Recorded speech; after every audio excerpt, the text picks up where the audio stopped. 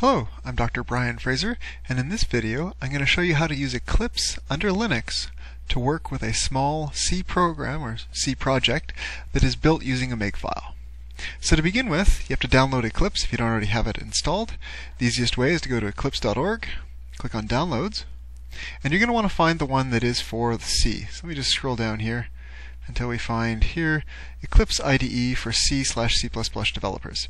It is possible to install all the add-ons into other versions of Eclipse that you may have installed. This is just the easy way. So pick the 32 or 64-bit version and download that. I'm running inside of a 64-bit virtual machine, so I've already got the Linux 64-bit file downloaded. The next thing you'll do is you'll want to extract that. You'll get a zip file when you download this, and you just want to extract it. Now I've chosen to already extract mine into my home directory. Let's crush that down into my home directory under the Eclipse folder. And here is the actual Eclipse executable. So the way I'm going to execute this is generally from the command line. So I'm going to launch a command line here. This is under Ubuntu, so I click on the terminal on the left-hand bar. Or I can also hit Alt Control T, and it launches me a new terminal that pops up here. So I've already got a terminal, so I'm going to run that. So if no matter where I am, I can type slash to get the, tilde to get the home directory, slash E, I'm going to hit tab here to tab complete for Eclipse, E again to tab complete, and this is what I want to run. If I put an ampersand at the end, it runs it in the background, so I remain in control of my terminal. And here we see Eclipse loading up for me. Now, this demo is going to be built around the idea if you've already got some files that you want to load in. Maybe you've got a sample file, like a Hello World example that you want to see. So I've built a little Hello World example. Let me just open it up in the viewer here. So I got a Makefile and helloworld.c. So maybe this is a archive that you've downloaded from a website, maybe a course project or something like that. So what I can do is I can extract that. So let's open that up. And you can do this through the command line, a bunch of other ways. Let's create a new folder. I'm going to call this one Hello World. And I'm simply going to do this a simple way of drag and drop them in. You can extract from the command line or even get Eclipse to extract it, but this is the simplest. So now I want to pull these into a project. So I've got my Eclipse here. First thing I want to do is get rid of this welcome screen and actually get into the real meat of the IDE. On the left-hand side, in my Project Explorer, I'm going to create a new project, and so I'm going to import here, because I've already got some things on the file system I want, so I'm going to import. Under C/C++, I want to select an existing code as a Makefile project. So click Next. I could type in this manually, but I'm going to select Browse instead. I'm going to go to my Video Demos folder here where I put it in. Hello World. Here's all the code. Click OK. Hello World sounds like a good name. I'm going to select the Linux GCC compilers here and let that pull it in. So now I've got my project on the left. Incidentally, there may be some rendering glitches in this video because I am running through a virtual machine. So here are all my files that have been pulled in. The includes is just something that Eclipse is adding for me, but the main meat of this project is my helloworld.c. I'm going to go ahead and get rid of these things on the right-hand side because they just, well, I'll leave the Makefile open and I'll leave the targets. Well, let's get rid of that. Why not? Okay. So this is the code. It's got the single main function that's going to start execution, and I'm simply going to print out to the screen Hello World. And if I look into my Makefile, the Makefile's got a little bit more going on in it. The Makefile, if you've never used them before, is the directions on how to build your project. A lot of Linux projects are built around this. So at the top I'm setting up some sort of constants that are going to be used later on in my commands basically, or my targets. So here I'm setting up the C compiler that I'm going to use in C and C++. Here I set up some CC flags. These are the flags to pass when I'm compiling C files. G is for giving me debug information. -std equals C99 gives me C99 support, so I can do variable declaration in a for loop.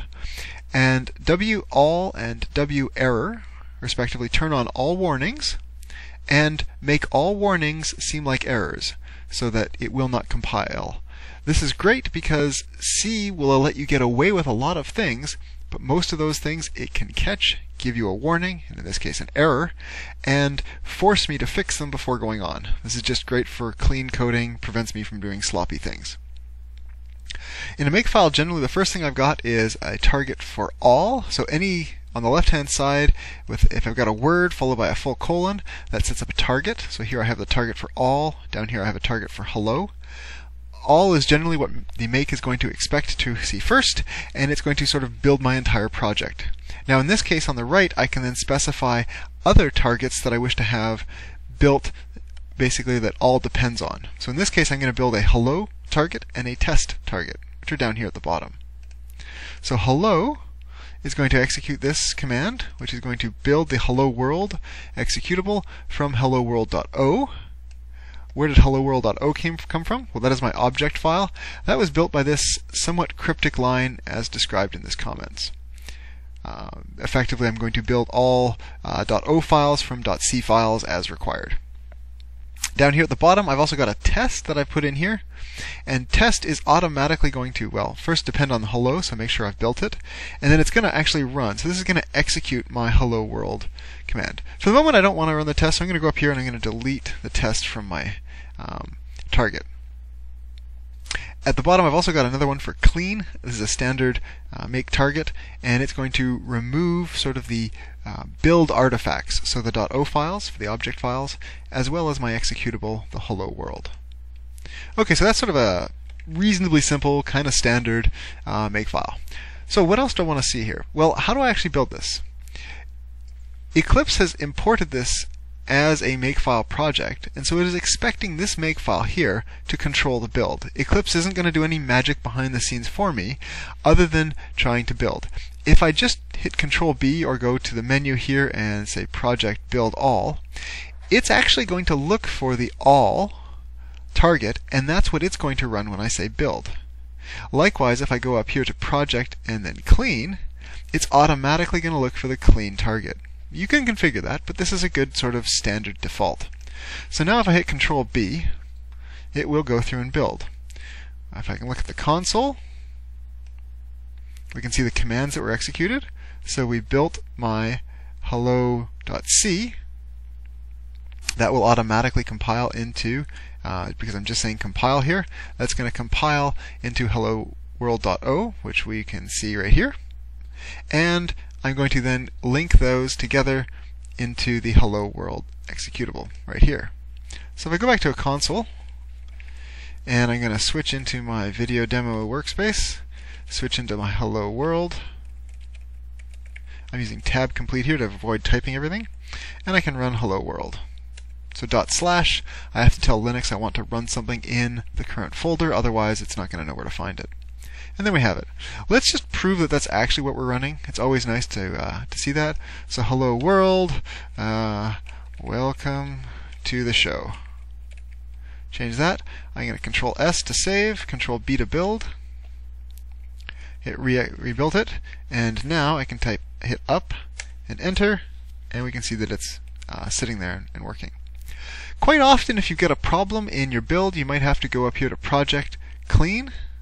I'm going to clean all projects, and that will effectively run my make clean, which then removes those extra files. We can see on the left, the .o and the hello world executable have been removed. If I go to my console, I can list the files with ls, and they're gone.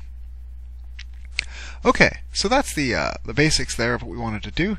Let's just write a few more lines of code here to just kind of see what we can do. Now, I want to show another feature of Eclipse. I'm going to sort of mess up my indentation. I'm going to put a whole bunch of spaces here. Just a test of bad formatting. /n for new line. We can see here that the spell checker kicks in. And it says, hey, maybe that's not what you wanted. So formatting, we can change that. This is quite handy, not only for all the output you put to your screen, but also in your comments.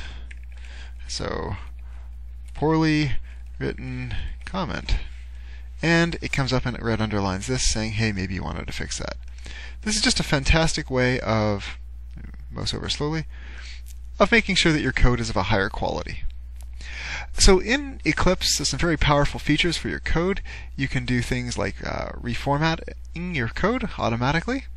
So I can go up into, let's click into that. Oops. Go back in here, Alt, and I can go to Source, and there's a Format option. So Shift Control F if you wanted, and it will automatically reformat your code according to what it thinks the style should be. You can configure the style. I like to go with the kind of K&R styling, so you can go through and change that in the options for your project, but it went through and it fixed all of my indentation and my spacing for me. Another great feature is variable renaming, so I can come up with a variable name here, say int height equals 10, and maybe down here height is %d for a decimal value in base 10, and height, I can show it here.